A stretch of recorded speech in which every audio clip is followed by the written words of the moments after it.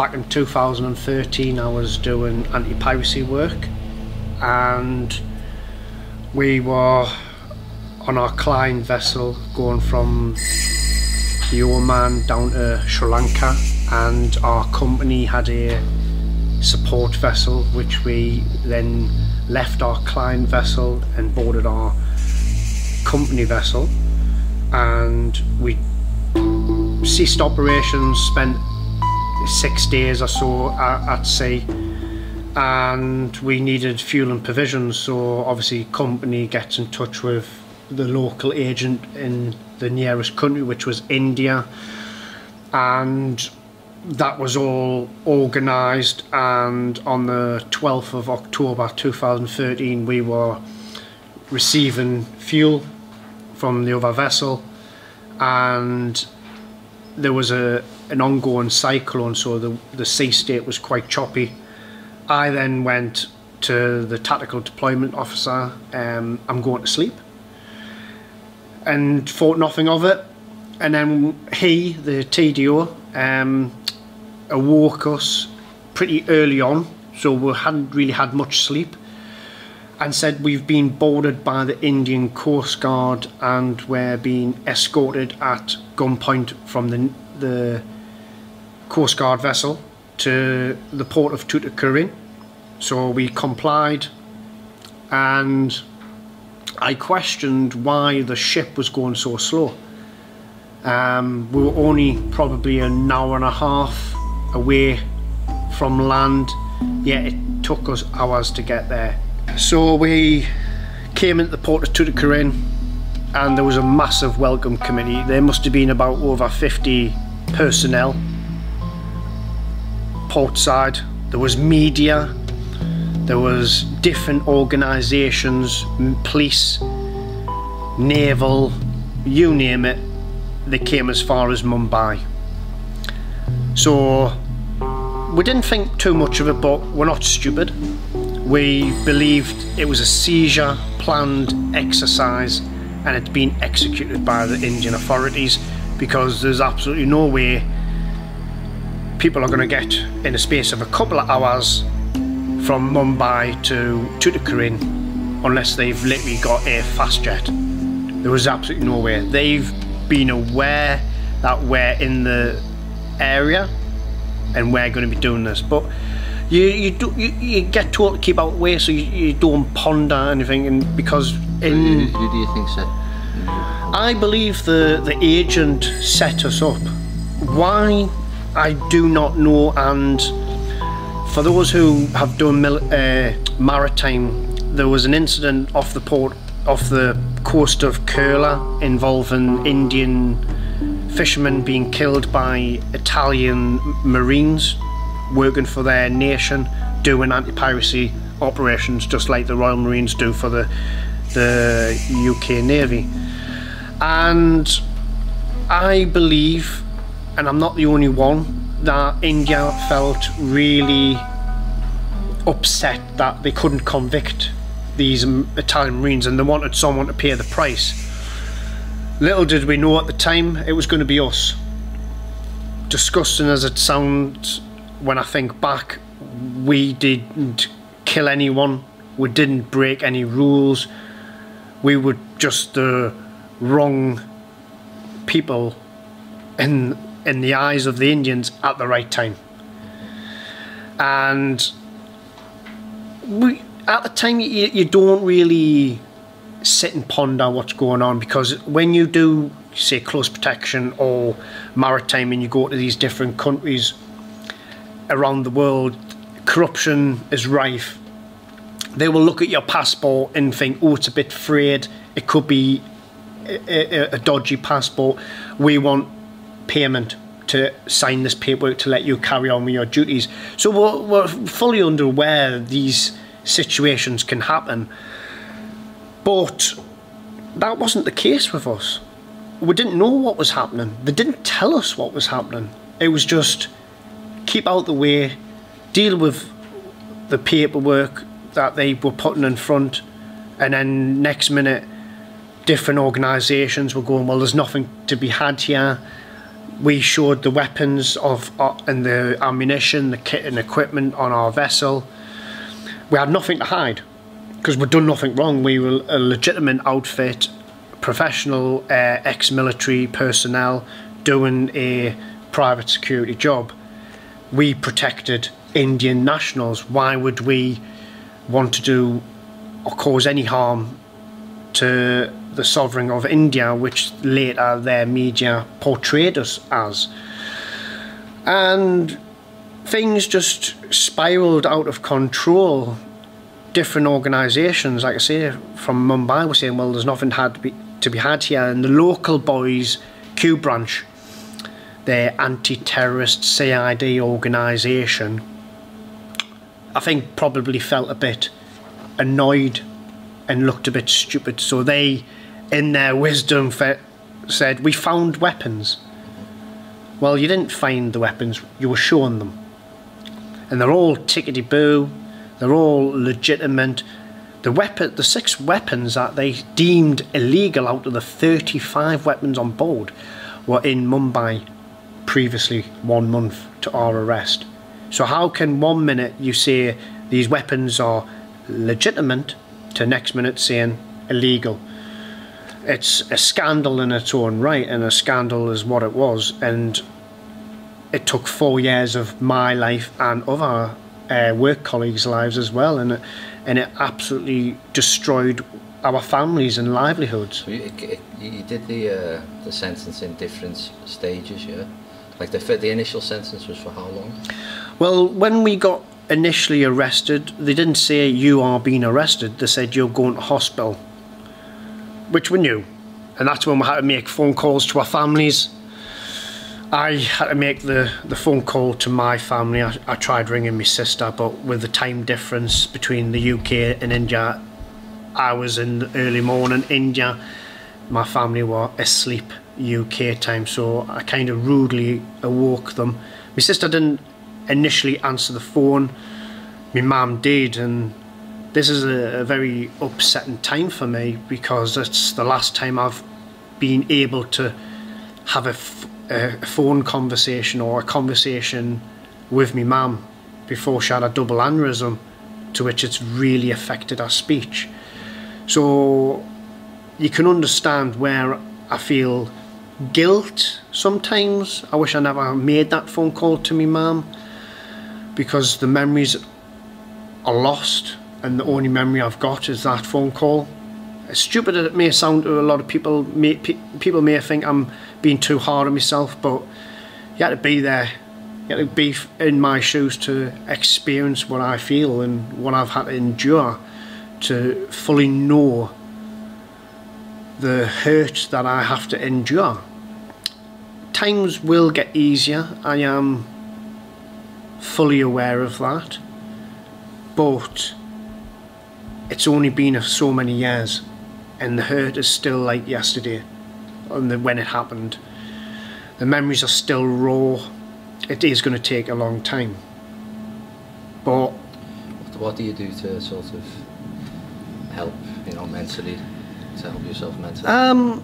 The most thing I try and do is not think of it. Yes, I should go and see me mum more often, because I should be very happy that she's still alive, because anyone who knows what an aneurysm is, it's basically the brain saying I've had enough and shutting itself off. She had 2. A massive blood bleed on the brain, and she went into standby mode, and most people don't survive. So she had some fight in her. She wanted to see her baby boy again, and I think her fight for her life was instilled in my fight for survival, 5,000 miles away from home. And I've always been a proud man. I'm a fighter, I know that, and we all go through difficult challenges in our lives, and it's how you deal with it. And as much as I didn't want to think too much of my family, because if you think too much of your family, it does bring negativity into your life, because it makes you feel I wouldn't say necessarily weaker, but it does bring your morale down. I'm not saying every night I didn't think of my family, and I'm not saying every night I didn't cry. I did. And I'm man enough to turn around and say that to people. But you have to remain positive. You have to see the end of the tunnel with that shining bright light. Yes, there was days where it would be dim, but that little glimmer of hope always remained. And I think if you cling on to that and keep heading in that direction, that is probably the best coping mechanism I can ever advise anyone, because it served me my time in Indian prison. And you kept the bodybuilding, weightlifting and things like this. Did it help you psychologically, or? Yeah, it definitely, the gym for me and many others around the world is a very big mental health aspect to have. Obviously everyone isn't into the fitness, I'm fully aware of that, but for me it's like my church, it's like my way where I feel like the world's not putting pressure on my shoulders. It's my time where I feel happy at most. Obviously family happy is totally different, but it's like all my problems in the world just cease to exist when I'm in the gym. Unless I'm training legs, then you've got to go to hell for that.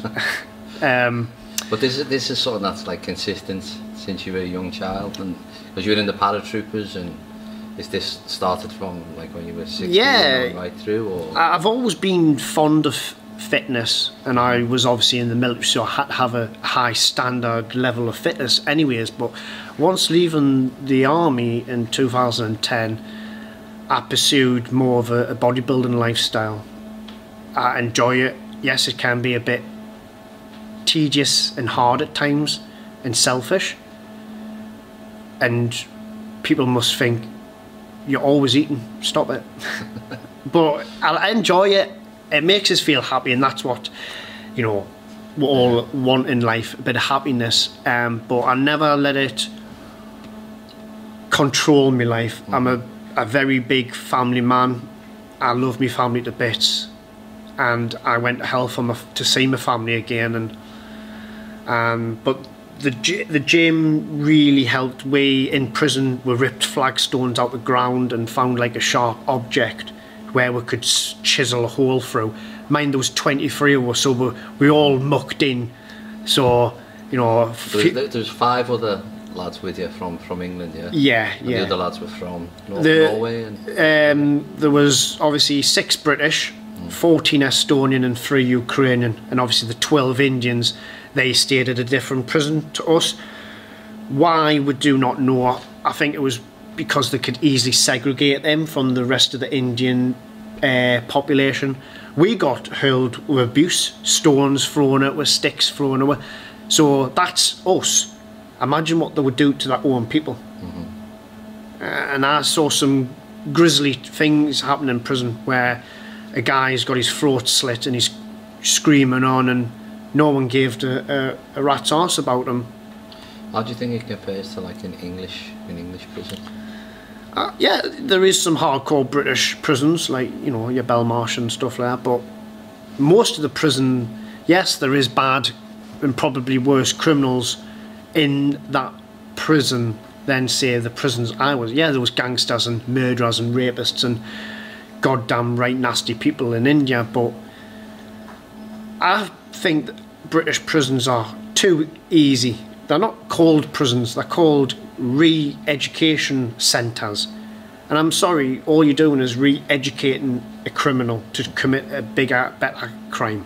Not all obviously end up like that. I fully understand some people do get wrongly put in prison, or like manslaughter, you know, punching someone when you're out drinking, they hit the head. You don't, and they die, and they didn't mean to kill that person, but the law's the law. At the end, they've taken another person's life accidentally, so they are going to end up going to prison for that. But the UK prison system, I think, is too kind. it's too kind, especially from what I dealt with. Yes, okay, there would be crying human rights abuse if I had to explain to the UK prison, right, this is what I had to endure, now replicate that in the UK prison. I don't care how big or hard you are. You be crying for your mammy. I was. And I'm not the hardest man in the world. How much did the, you know, like being in the paratroopers prepare you for this? Being ex-military was a massive help. Mentally, physically, but most mentally more than anything, because when you're in the military you learn to get yourself into a routine whilst you're still mentally healthy. You know, like I say, get a routine into gear. You can assess things better. You know, see what you've got to your disposal. If you just go in there and sob in the corner, and I did that, and just let that consume you, you're going to find it harder. The military, when, you know, you're faced with adversity, or as we say, the shit hits the fan, you act quick. You mentally program yourself into how to deal with the situation. And going into prison, I acted like that as best as I could, as so did everyone else as best as they could. But you're not having the enemy fire rounds at you. You've got an organisation, a country against you, and all they are targeting is mental. And when you're in the military, you can get shot and die, or blown up and die. Yes, there is a lot of military people suffering with PTSD and all that, and I hope they all find peace. But when you're constantly going through mental problems, as in court cases getting cancelled and you're not seeing your family, it is tough. You've got like a level where the military has you. I had to go beyond that to survive, because it's just mental. How much did your sister help with this? Because I've seen online she was always at the forefront of all with the media. She travelled to India. Can you just talk about this and how much she helped you? Yeah, my sister was worth her weight in gold, and she made a promise to not just me, because I'm a brother, but to everyone. She will show the injustice and do her best to get it in not just nationally but internationally, and I think she achieved that on a somewhat scale. Could have been bigger if we had a southerner involved, but unfortunately we're all northerners and one guy from Scotland, so it was quite difficult. I mean, it got to like debated in Parliament with Theresa May, and yes, did she help in any way, or? Well, the government did what they believed they could do was right. There was 50 meetings on a high political, you know, level. We had 2 different prime ministers meet with Indian prime minister and officials. We had 2 foreign ministers come and visit us in prison. That doesn't happen. You only get to see your embassy staff once every 3 months. So yes, the government did break their own protocol because they knew there was something not right with our case, but me personally, they did let us down on a certain occasion in 2014, and I will always remind them that, because if they did that, what they should have done, it would have spared the rest of the years of pain and suffering for our families and ourselves. However, they always maintained we cannot involve ourselves in another country's legal system. and I totally understand that. I do. I totally understand that. However, when we are innocent, and you know fine well we are innocent, I believe they should have done more. But you talked about in the book when you came back, you said you couldn't step across the through the terminal. Every night I went to sleep, I always envisioned me coming home. And when I finally did come home in December 2017, when I was at Newcastle Airport and you've got the automatic doors, this was supposed to be the most happiest time of my life. It was practically nearly on level par with when I passed out on the square in front of my family to become a parachute regiment soldier. A very proud moment. But I couldn't do it. It felt like I was being held back. It was the most hardest step I've ever had to make in my life. Just lead up to that step, just if we just go before. So what happened in the end to get you, you know, exonerated, and then your journey back into the UK, and then this moment where you were standing at that door, where you could just go back to well, when you're waiting nearly 1 year for an appeal, you start to get a bit agitated, and you're hounding the lawyer, hounding the British government, saying, look, things need to be done more. And the captain of our vessel had bone cancer, so we sent a red herring into the court to get him to go for treatment in a private hospital, to get his family from the Ukraine to come and see him, because he was ill. He looked like basically a skeleton with flesh covering his bones. He was a man down. However, he was getting treatment, but he didn't realise it was working. And while our case is at the High Court, his case went all the way up to the top, to Supreme Court, and the highest judge of all of India heard his case. And they didn't care about his health. They just, obviously, we're getting it all put into layman terms. And he was more or less saying, why are you still in our country?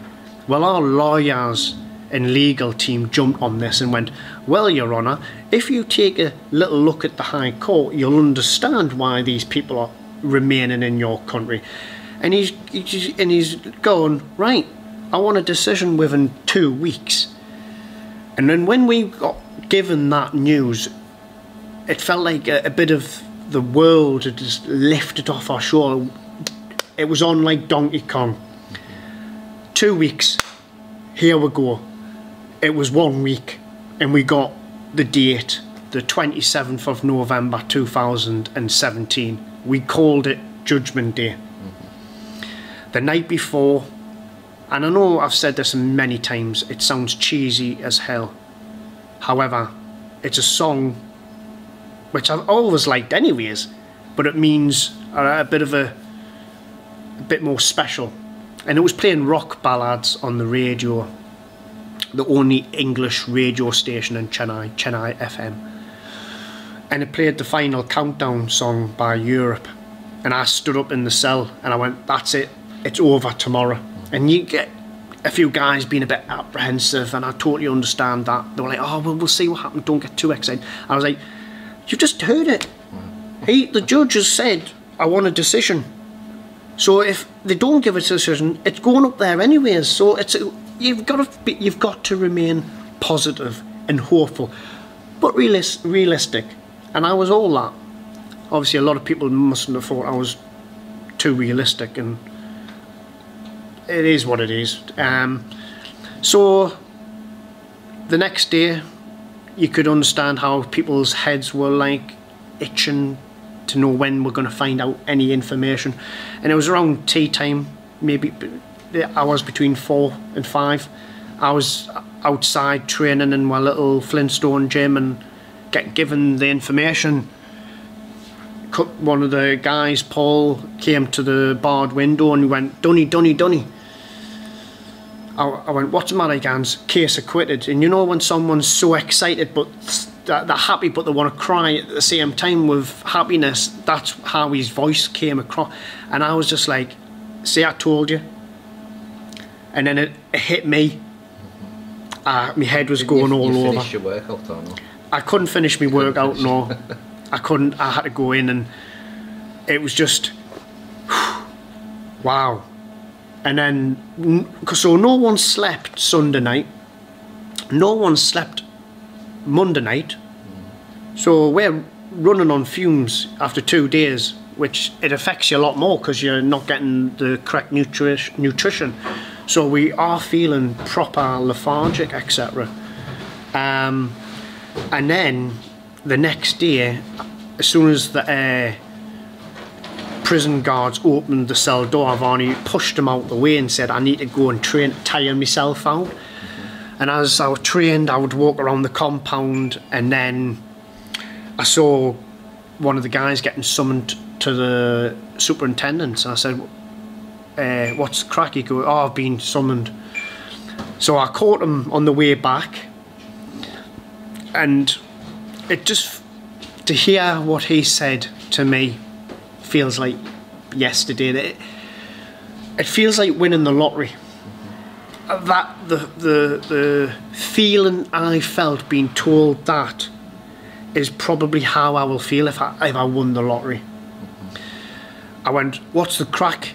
He went, pack your bags, the embassy's coming at 11 o'clock.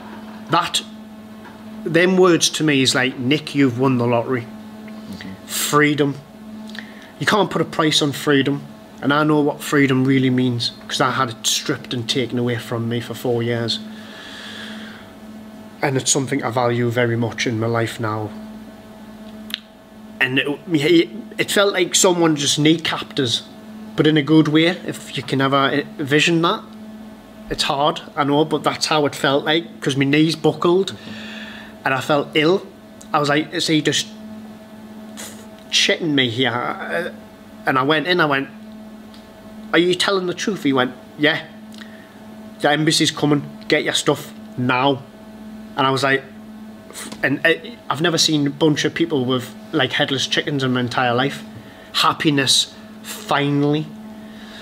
And obviously we went to the hotel, no sleep. You think, well, how can you not sleep in a like nice plush, nice lovely bed? I'm thinking, try sleeping on a thin mattress for nearly 2 years. Sleeping in a normal bed, it's like alien to me. I couldn't get comfortable, so I didn't sleep for nearly a week. And I came home, and we all kind of was politely told to get out the country by the Indian authorities, because I chose a different plane ride home, so I would only spend 2 hours in Dubai. But the embassy said to me, you've got to go tonight. I was like, oh man, I've got to spend about 6 hours in Dubai to then do a 7-hour flight. I was like, I was hanging out. Absolutely, I was exhausted. Not slept in nearly a week. And I'm having to inject caffeine into my eyeballs to keep us awake, because I was like, do not miss your flight and fall asleep in Dubai. And I don't know, anyone who's been to Dubai, you know you can get a Wi-Fi signal anywhere. I couldn't get a signal for love nor money. It was like my family said, do not let Nick get a signal. Do not. And you know, it was mad because I had inboxes from so many lovely people, and I finally got through all of them in February. So I'm coming home in December. I finished them in February, and there was people who I knew served with in the army saying, send us your flight details, I'll upgrade you to first class. But so I'm in Dubai and I'm waiting, can't get an internet signal. I was on my own because the other guys had different gates to go to, and their flight was before mine. So I'm sat there going, I've got no money. We barely. I was kind of saying, I was begging them, can you just, you know, give us a coffee for nothing? I was literally on the bones in my arse. I had no signal, so I couldn't like get a message to my sister, can you put us a tenner in, whatever tenner is in dirhams? And probably not a lot. I was just hanging out, man. I was nearly not slept for a week, and I got on the plane and I had 5-star treatment, cattle class by Emirates, and I thank Emirates from the bottom of my heart. They allocated a trolley dolly for me. She wouldn't serve anyone else bar me. And when I got on the plane to fly to Newcastle from Dubai, there was a few people who recognised us, and they showed utmost respect. They didn't come and hound us or anything or ask. But when when you clock someone's eyes, they kind of just mouthed, "Well done, welcome home." And it was such a nice thing. And I can't sleep on planes, very rarely. I normally just get mortal and pass the time away. And have to explain what a mortal is to non-Geordies. Well, if you don't know if you're a non-UK resident and you don't know what mortal means, it means excessively alcohol intoxication. But I couldn't. I wasn't going to rock up mortal in front of me family and media, where you 4 years worth of alcohol just supped in 7 hours. No, I couldn't do that. So I tried watching a few films, and every dream I had was always different, but the one thing that was always the same was, when you're about to come into your airspace and the captain says, "We are now entering UK airspace, can you go back to your seats and buckle up," kind of thing. I was literally about to pass out, and when he said that over the speakers, it like someone had just taken me dead battery out and put a fresh one in. I've never felt so fresh in my entire life. It was like I've just been recharged after nearly a week of running my battery down. And getting off that plane, it's been 4 years, so I've not been in an airport. I haven't got a clue what's going on.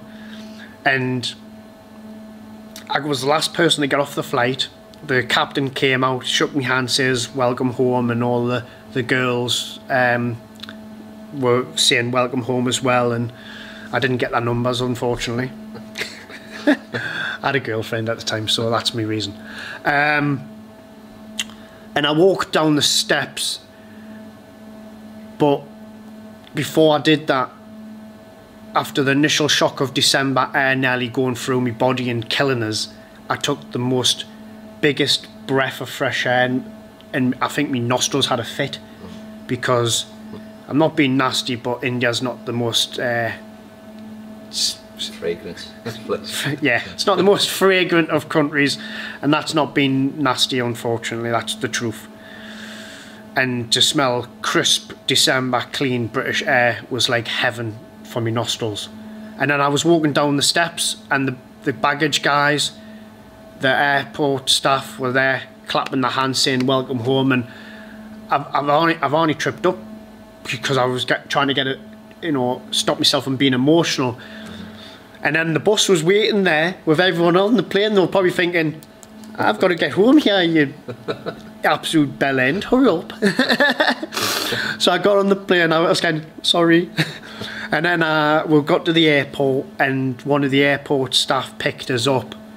And it was, like I say, I thank you, Newcastle Airport, for what you did that day. It was absolutely tremendous for me and my family. And I bypassed all of security, which I was gutted, because I could have brought loads of tabs back. Unfortunately, I didn't have time. That's cigarettes. But... Yeah, cigarettes, if you don't know what a tab means. And where the carousel was, my bag was there on its own. You'd have thought the baggage handler literally just jumped on the plane, went, "Right, where's Nick Dunn's bag?" Found it, them can wait. Absolutely tremendous by Newcastle Airport. Thank you so much for doing that. And then obviously I bypassed all the security, and the airport lady said to us, "This is the path I can't go, it's you." And it was the most daunting, frightening experience, but happy at the same time, weird emotional feeling. And I got to these doors, and I couldn't, I was frozen. I've been waiting for this moment for 4 long years, and I can't even walk through doors. It was, and every time I was building myself up to take that step, I couldn't, and then some guy just sideswiped the side of us and then opened the doors. I saw all the media down the right side, I saw friends and family down the left, and then the shut, and I was like, I was only having a panic attack, and I was like, oh shit, what's going on? And then I tried again, and I couldn't, and another person opened the doors, and my dad was talking to my sister, and my dad clocked us, and he went, he's there, and if you've ever seen the video, and it doesn't really explain it, but the feeling of when you see me come through them doors to my sister greeting us, it was like two magnets. Like, she was only a dinky girl, and I gave her the biggest hug ever because of what she'd done in them 4 years. She deserved it more than most, and it was unbelievable.